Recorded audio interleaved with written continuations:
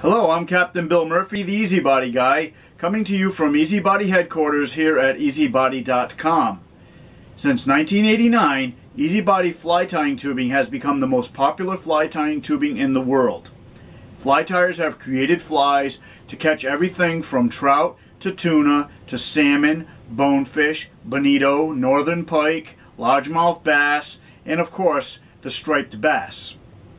Now, through a series of videos shown here on YouTube, I hope to show you various tips, techniques, and fly patterns to help you become a better fly tyer using e-zbody products.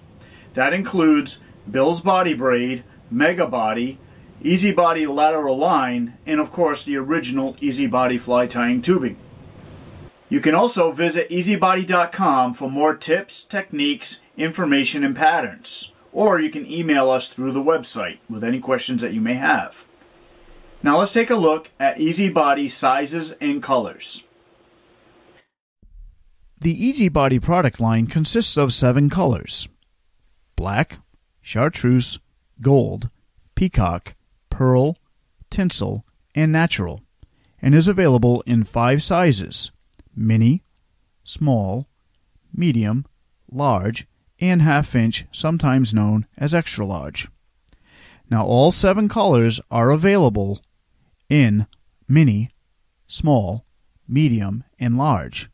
The exception would be the half-inch.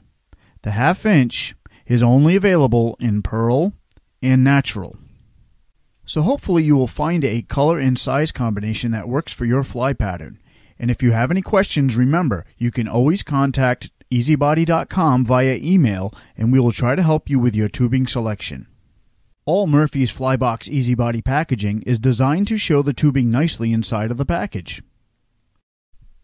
On the back of the package, you will find a fly pattern with recipe, the size and color selection chart with the appropriate item checked off, and you will also find some tying tips to help you get started with e-zbody tubing.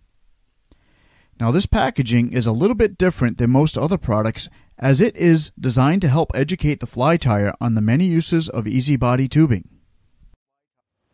Okay, so now it's time for your first e-zbody tip.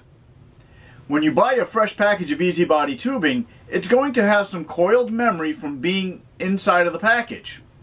So the best tip that I can give you is to stretch the material when you remove it from the package, and this will remove most of the coiled memory, making the tubing much easier to work with.